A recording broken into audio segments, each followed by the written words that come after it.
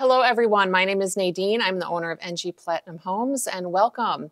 Today's video is going to be about tips on designing a family-friendly kitchen. So as we know, the kitchen is one of the biggest places in the house where most people spend a lot of their time. A lot of family time is spent there. And if you have a small family or a large family, here's a few things that you want to consider if you're doing a kitchen renovation, and keep it in mind to make sure that you get the best kitchen for yourself and your family in the end. So let's get into it. Number one, I think you need to be really conscious and honest about what your family needs. So with all of the Pinterest and Instagram photos floating around with really great designer kitchens, they may be beautiful, but are they functional? So you really want to look at these, consider what does your family need to have a nice flow family kitchen. Number two, for families, you really want to, in my opinion, at least for my family, make it as low maintenance as possible. And how you can do this is consider the materials that you're using for your kitchen. And the number one material you need to think about is your countertops. So quartz, granite, quartzite, you want to really look into considering which one is going to be best for you. So are you a person that really has a high traffic kitchen and you cook a lot and you have kids for sure, and you want to make sure that your countertops are non-porous and don't stain? Quartz is going to be the best option as far as maintenance on that. There really is no maintenance for quartz.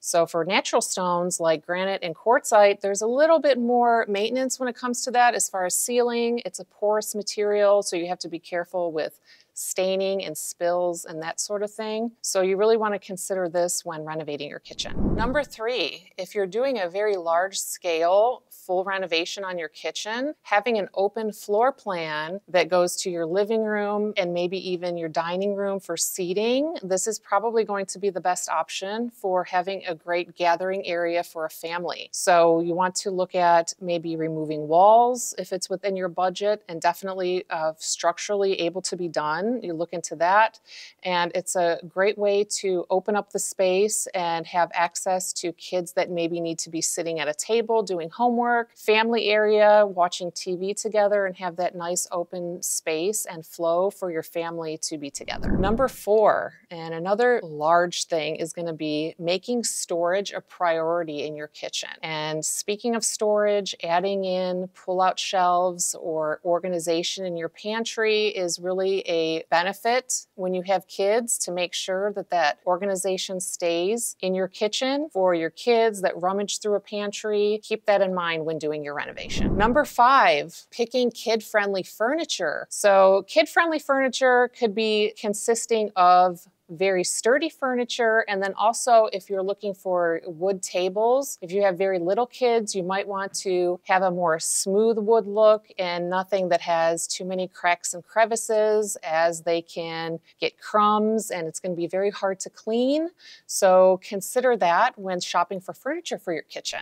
Number six, consider microwave placement when doing your renovation. So most placements for microwaves in the past were always high and elevated, and two reasons why this might not be a good idea anymore. Right now, you can look into getting a drawer microwave, which are the best and most up-to-date that you can go. But the two reasons why you want to consider these is if you have kids that are able to use the microwave, that are young, they can reach it easily. And then secondly, when you're removing food from microwaves, there's no hazard because it's lower. So making sure that you have that option is great. So definitely look into getting a drawer microwave when renovating your kitchen. And number seven, I think a lot of people do these, but I'm just going to add it in here because I think it's fun and it goes for the family-friendly theme. Adding a chalkboard somewhere in your kitchen where you can take notes. I always like to use these. I actually use a whiteboard for my kids to give them chores and things like that. So if you can find a space in your kitchen to put this,